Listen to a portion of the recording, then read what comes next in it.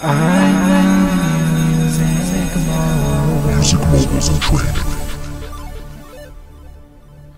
up YouTube, it's Adam from I'm a Music Mogul, and today I'm going to show you a beginner's tutorial on how to record audio and sound into Logic Pro. Recently I've been getting a lot of emails, a lot of requests to do this video, so well, I'm doing it right now.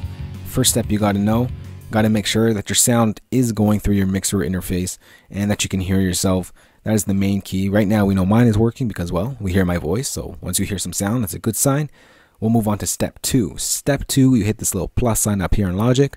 It allows you to create a new track. In this case, I want to record live sound, live audio, so I'm going to hit the audio over here. Now, for my format, input and output. My output, I always basically leave output 1 and 2 because that's what my interface has. It has 2 outputs.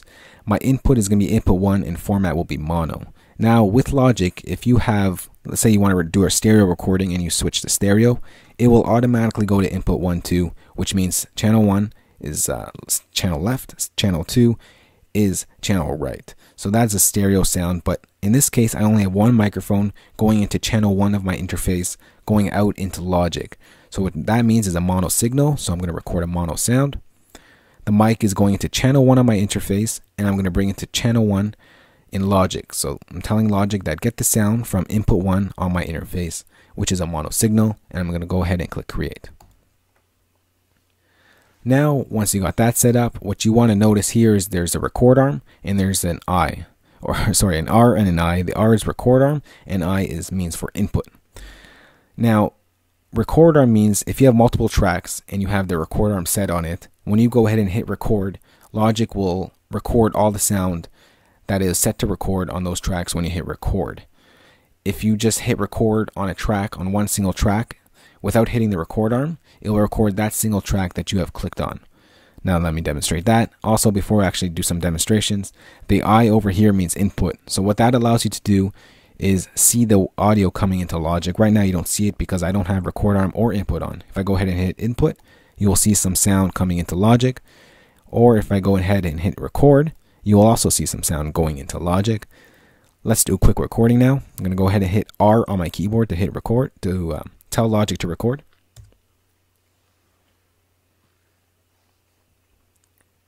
Hello, my name is Adam. Alright, so that is a quick recording right there saying hello, my name is Adam, obviously. Now, the thing you got to remember here is that this volume over here was set by my interface, not by Logic's fader over here. So if I were to do a recording, let's say with the fader all the way down, I will still get this waveform, this type of waveform, this type of volume when it's recorded, as this does not matter in your recording. What matters is the volume that your gain is at on your interface or your mixer. So let me demonstrate that. I'm going to go ahead and duplicate that track.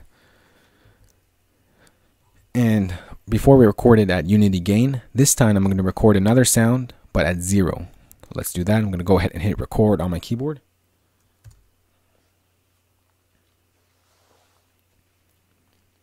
Hello, my name is Adam. Alright, if you can notice here that the waveforms were identical.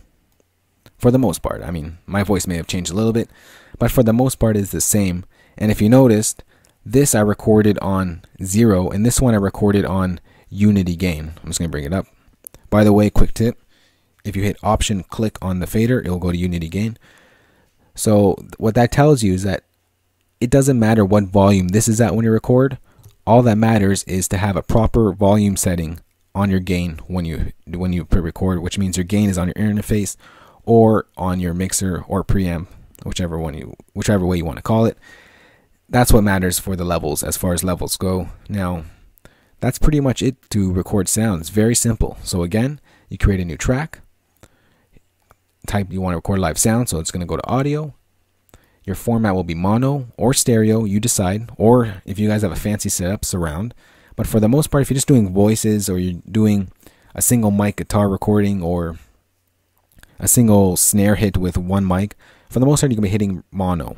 If you only have one microphone or instrument plugged into one channel on your interface or mixer, that means it is a mono signal. So you're going to want to go ahead with mono. So I'm going to hit mono.